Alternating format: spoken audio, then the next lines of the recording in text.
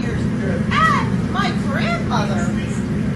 And my grandmother before that. So you can actually say 200 years. You want to have Spanish on your TV? What's wrong with that? What's wrong with that? Because you're not American, dude. I will look you the f up and get you the f out of our town. Okay? Give me my money back. I'm not giving my money to some illegal immigrant. Hi, this is Alonzo Bodden with another Rebel HQ TYT video. And today we have racist Karen at the pizza shop. Well, I think it's pizza. I'm not sure what it is, but whatever it is, Karen is explaining to the man behind the counter that her grandmother was a Karen, and her grandmother's grandmother was a Karen. She's from a line of over 200 years of Karens, and they are not happy about Spanish TV here in America. So what is she going to do? She's going to have him deported. That's right, have him kicked out. Now, I don't know that you can be kicked out of America for watching Spanish TV, but then there's a lot about racist ignorance I don't know. Fortunately, Karen's here to fill us in. The way she's about to fill us in on the fact World War II was fought so that Latin immigrants can make money. Stay tuned. You're in America. You're supposed to learn English. You got Spanish. Well, then you got Spanish on your TV. That's a f you to Americans, dude. My father was a World War II veteran, okay? His friends and family died. So you can sit here right now and make money. And you're going to do this kind of shit. Give me my money back. Give me my money back right now. I want my money back, okay? That's right. Karen's father and her father's friends fought in World War II for this immigrant to make money. Wait a minute. Why am I calling him immigrant? I don't even know his status. He could be born here in America. I do know this, that my father, who was a Latin immigrant, also served during World War II. And who knew he was there serving so that one day Latin immigrants could make money? Yeah, I know the story was that we were out fighting to make the world safe for democracy, to put an end to the Nazis and so on. But who knew that it was actually a secret plot for the Latinos to make money? I'll tell you who knew. Karen. And now she's telling all of us.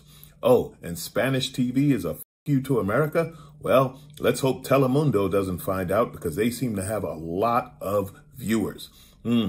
Karen, your view of history is a bit twisted. But what's even more twisted is how you can call someone who speaks 2 languages an ignoramus when the only other language you speak is to speak English slower. Let's watch. I don't understand. You're too young to have any kind of respect. No, you don't. You don't understand. You're an ignoramus is what you are. You're an ignoramus. Ignoramus. You're young and you're still. Give me a credit. I don't want your food. I want a credit with my money right now. And believe me, I will check it. Okay, I'm a certain CPA certified public accountant. You probably even know what that means, do you? So now Karen wants her money back. That's right, Karen wants her money or her credit. And you better count it right, because you know you don't count the same in a different language. Karen said she's a certified... Yeah, exactly. She mumbled. I don't know what Karen's certified in, but I'm betting she is certified. I'm sure she was trying to say certified public accountant, but I really can't be sure. I also didn't understand him. Why? Because he was speaking Spanish under his breath. And I'm sure he wasn't saying Karen is a nice lady. That's right, Karen. The ignoramus can speak 2 languages. You're only racist in 1. So he's got a little bit up on you when it comes to, I don't know, intelligence. He's a smart man, Karen. You're not a smart Karen. But let's see how Karen does when she's challenged by another American white woman. And she's videotaping me. Yeah, because you're racist. You're racist. No, yes, no, you are. You're a victim. You're racist. You're a victim. I'm not a victim. You're a victim. I'm not. No, I'm an American. No, you're a racist. You're a victim. racist. You're a victim. You're a You're racist. the racist. No, You're I'm not racist. I'm not over here trying to get my money back because you're shopping at a pizza shop. I'm just asking No for one a cares. credit back. You're the racist. I can do this with my phone too.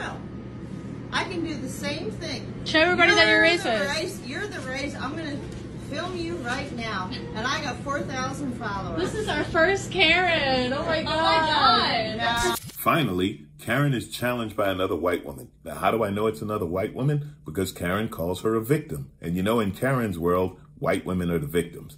So Karen calls her a victim. Then she calls her a victim. Then she calls her a victim. Then she calls her a racist, which doesn't make sense. Why the shift, Karen? I'm really not sure. And who would she be racist against? Karen, if she's a white woman like you, is she racist against herself? Boy, that would keep her busy and somewhat confused, just like the rest of us. I'll tell you one thing that isn't confusing, Karen, your ignorance. That's right. My favorite part of this video is when the woman behind the counter realizes she has encountered a Karen in the wild. Yes, and she's surprised to find out they are just as loud and rude and ignorant as they are on video. Yes, you've seen a Karen in the wild, and they're not exaggerating. The last thing, and you know this is coming, Karen will be identified. She will be identified by people she lives around or works with or something, and then she'll come back with the apology. And the apology will say that this isn't like her. She doesn't know what happened, and it was the medication. Sure, why not? Let's blame the medication. Karen, I've got one thing to say to you.